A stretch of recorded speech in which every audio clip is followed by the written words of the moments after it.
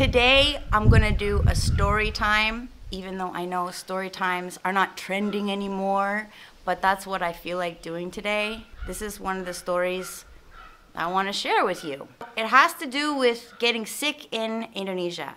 And it wasn't me that got sick, but I was there. This story happened a while ago, quite a while ago. So if I say like a number, like in rupiah, then double it. Because this was like over 10 years ago. So like, di-doublein aja gitu ya. I had a partner and he came back from somewhere to my class and said like, he collapsed. Like his legs gave out. And he had a hard time getting up afterwards and said there's something wrong with his legs. I just said, oh, just wait a couple days. You know, maybe it was just like your foot fell asleep, kesemutan atau apa, nanti sembuh sendiri. And the next day, I saw it with my own eyes. So like, he goes outside to get something and then he comes back and he collapsed outside of the door of the class. And he couldn't get back up. Like, you kind of have to carry him. And I thought, all right, well, we can't wait any longer. Now we have to go to the hospital. I didn't have a lot of money at the time, but I think I had 1.8 million in my bank account.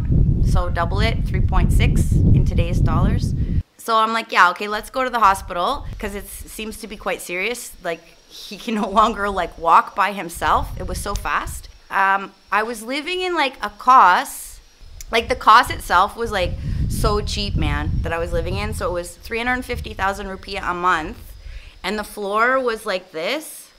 So like if you sleep, you have to sleep with your head here and your feet down here. Otherwise, you're just not going to be able to sleep. The floor was crooked. And outside the front of the kos, like there's no road. It's just like you have to like walk to get there. And it was like in front of a creek of garbage. So it was just really gross. It just like smelled like garbage. It was like disgusting, but like it was close to my school. So I was living there. I didn't have a motorcycle, and you know what? I don't even think motorcycles could get to that kos.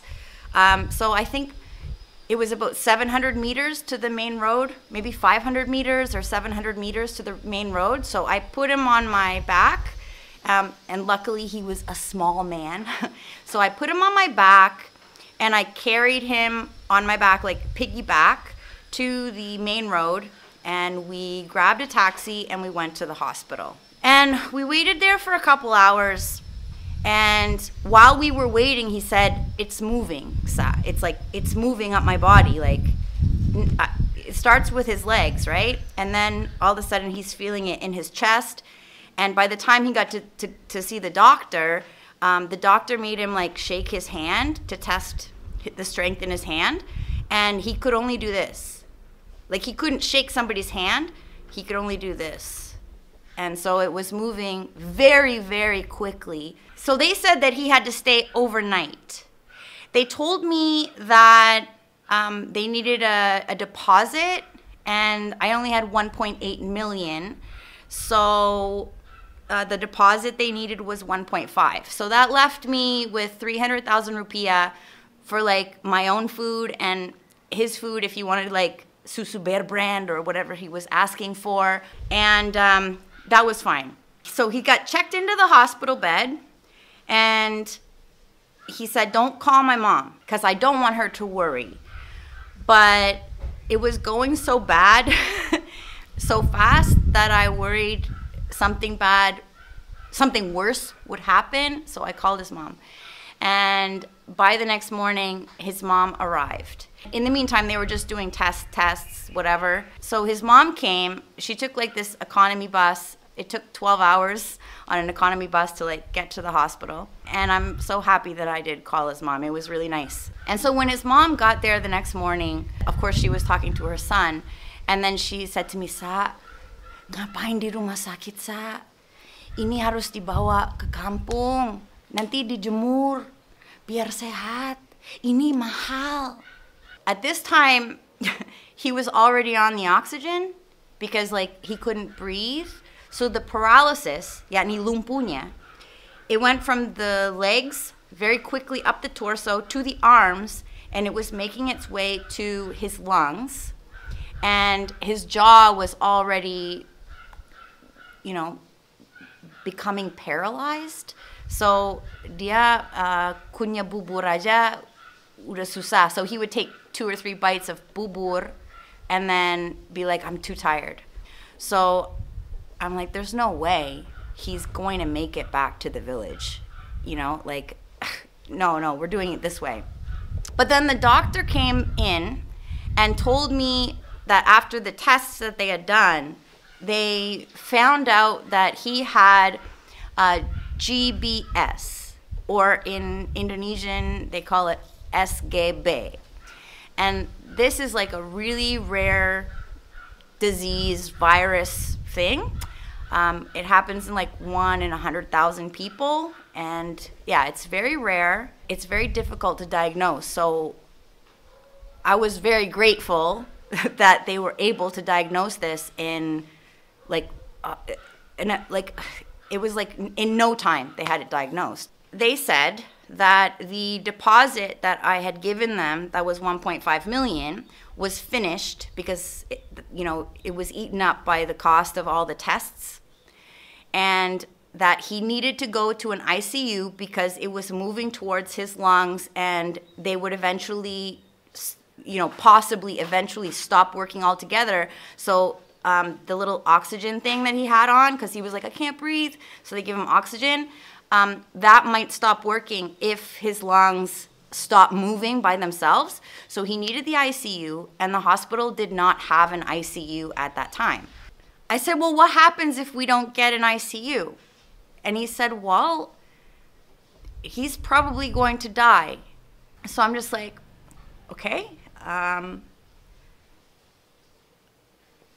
He's going to die then, because I only have 300,000 rupiah. So I said, what about if we just rent the bed alone without the treatment, and then, he can die here in the hospital bed? And they said, we can't do that because the hospital bed was only 60,000 rupiah, but you can't get it unless we're getting treatment, and we can't afford any other treatment, like an IV and all that stuff. Everything costs money, right? Tidak bisa. You can't just rent a bed. You have to pay for everything, like the doctor and the treatments. And if you're not getting that, you have to leave. So I'm just thinking, all right, I'm going to have to call a taxi, rip the oxygen hose from his nose, and get out of the taxi, put this man that can't even breathe on my back, walk with him on my back, like 500 meters, 700 meters to the Kos, and then I'm going to have to watch him die of suffocation in this shitty little 350,000 rupiah Kos right in front of a creek of garbage. And there's not even a bed there because I used to sleep on the floor on a mat. What a horrible, horrible thing to ever have to happen to anybody. And I'm just thinking, not only is it horrifying for me to have to witness that happening to somebody else, but I can't even imagine what was going through his mind at that time. And I thought, kok kejam ya, this is real life. This one Indonesia, it was so real. It was so, I don't know, it shaped the way I think. The story gets better. Anyway, so with that image in my mind, I decided I have no choice. I have to get somebody to help, with money, because he needs to be in an ICU. I want him to have, that, what is that, the breathing machine? Yeah, that's what he needed. I didn't want to ask anybody for help, but if it's life or death, then I will ask. I called up one of my ustazas. I told her what was happening. I didn't ask her for money. I don't think she had a lot of money, but maybe she would direct me to somebody who did. Within a couple hours of calling her, a Saudi ustaza came over to the hospital, who also was a teacher at my school, And she drove up in her Audi and she handed me an envelope with 5 million rupiah cash inside the envelope. And I was just like, oh my God, maybe he's gonna live. So I got on the phone right away, calling all kinds of hospitals, like which one has an ICU and how much is the deposit. And in Jakarta, the deposits were all like 7 million, 7 million, 9 million. Some of them were higher. But I did find one in Bogor who only asked for 5 million. It was the perfect amount, and I booked him in, and we called an ambulance, and we were gonna save his life. So he was really happy because he had already signed off. He was already confessing to me about like,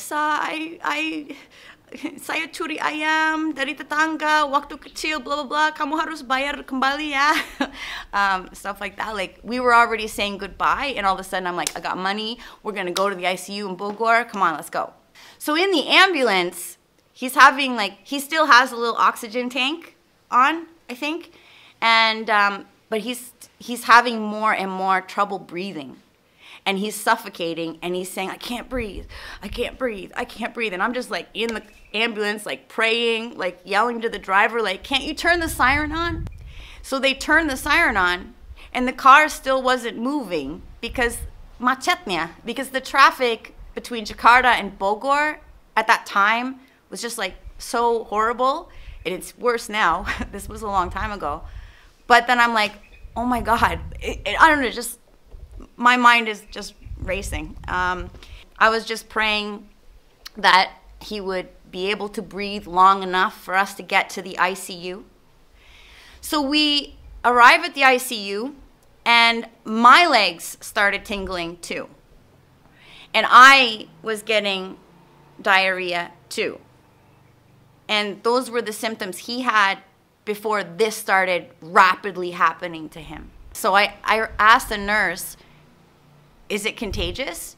And then they're like, pss, pss, pss, pss. Well, it is a virus, so it's probably contagious. I mean, like, woo. And then they looked at me and said, I don't know. But I heard everything they said, and I'm thinking it's fucking contagious. And then what are we gonna do? We'll have nobody, right? Because his mom had already gone home, because they have like 20 kids in their house, and like, they don't have much money, so she had to go back and like deal with the rest of her family, and it was just me and him at this time. Anyway, so we got to the ICU. He got in there, you know, it was looking good. I was getting symptoms, but, you know, I wasn't paralyzed yet. And the next day I was able to speak to his doctor, and he gave me some good news. And the good news was it was not contagious, and my symptoms went away like immediately. I was quite grateful for that. The bad news was the money was gone. 5 million does not go far. And they said, we need more money or else he has to go home. And he's still in ICU, still needs that intensive care, right? So I was forced to call somebody else. I really, really don't like doing that. But again, it was like a life or death situation. So I called up somebody who I considered a friend, and I knew that they had money and possibly could help. They said, well, that's a horrible story. My grandmother is sick too right now, so I can't help with much, but I will send over some money. And they arrived, her driver or whoever, her assistant, showed up with an envelope with 15 million in cash. And it's like more money that, you know, like that I had ever even held at that time, you know. It got him through another night at the ICU, and then the following day they said he's stable and he can go to a normal room. And he had so many visitors, like even all of our friends were poor, but they just poured into the hospital in Bogor, and some of them even bought him a wheelchair. I know money's tight for students, and they all chipped in and they bought him a wheelchair and, you know, other things. And I just thought, like, you know, this one Indonesia. Like, they're not gonna sit back and watch anybody die. They're gonna do everything they can according to their ability. And I just thought it was like the most beautiful thing. We knew that he was already paralyzed, and the doctor said that, you know, like, he might be paralyzed for life, or he may recover. But at that time, we were in the hospital for 5 or 7 days in Bogor, maybe a bit longer. And they said there's nothing more we can do. You just have to wait and see whether or not he can regain his ability to walk or not. So he was paralyzed and he was released from the hospital. There was like 2 million rupiah left over after paying all the hospital bills. So I called up that woman again, the friend who gave the 15 million to us, and I said, there's money left over. I'm going to send it back to you because there's nothing more that they can do, and he's stable, so he's going to live, but I want to give the money back. She says, no, don't worry, keep the money. So we bought him an air conditioning unit, which was like a luxury at that time. I hadn't lived with air conditioning for for a long time. Yeah, it's a luxury and it's nice. When you're paralyzed and you have to be in a room all day, most of the day, yeah, that was good. And he survived. And I think about 8 months later, he was walking again with a limp, and now he's surfing. Well, not really, he's kind of old now. But he was surfing again, he was walking normally, you know, within a year. I think he was back to normal. A little bit of a limp for a while, and now he's like completely normal. And I just think that was one of the most influential experiences during my time in Indonesia. How hardcore it can be. But also, like, they diagnosed him faster with this rare disorder, virus, disease, whatever. They diagnosed it so much faster. And after I went on the internet reading about people with this rare illness, you know, oftentimes in Western countries, in Canada, I think the forum was like a Canadian forum, they misdiagnose people all the time. They'll send them home with like horse tranquilizers and tell them to get a lot of rest. And here I am in like Mampang at some like random hospital, and the doctor diagnosed it like I don't know, within like 15 hours. So I guess based on, and everybody has their own story, but like, yeah, I guess based on that, I have confidence in Indonesian doctors and Indonesian hospitals. It was a bit harsh facing the fact that if I can't pay for it, then I'm going to have to carry this man on my back and watch him die in my costs. But at the same time, as soon as I told somebody, all of a sudden, just like the envelopes just showed up, and the people take care of the people. But as a Canadian, I always thought it was the government that's supposed to take care of you, which offers some comfort, I guess. But it doesn't mean that in Indonesia, you will end up dead in front of the hospital. I'm sure sometimes that does happen.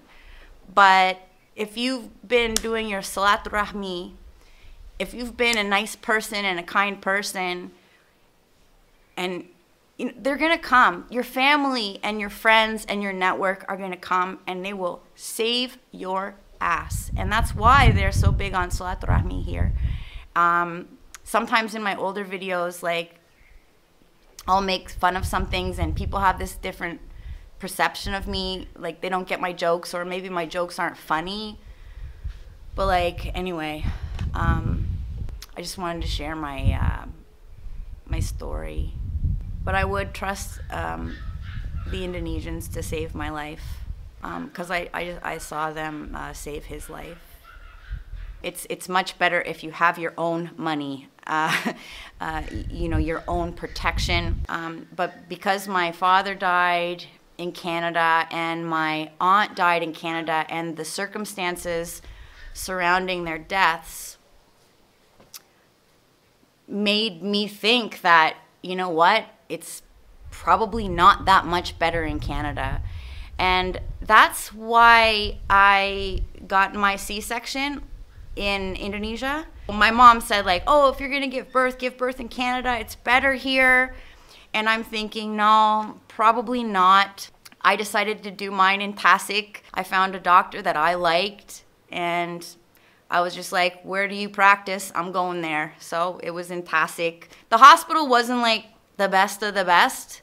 There were a couple problems, like I think I found a cockroach in the bathroom or whatever, but I really liked my doctor, and I think that they did a really good job. And when you pay for things yourself, you have choices. But because in Canada, the government pays for it with the tax dollars, they decide what you need and what you're allowed to get. And because I wanted to have a C-section, my only option was to do it in Indonesia, because in Indonesia, you still have options. Do you want a C-section or do you want a natural birth? It's your decision, unless there's an emergency, yeah. So I decided, like, I want a C-section. I've always wanted a C-section.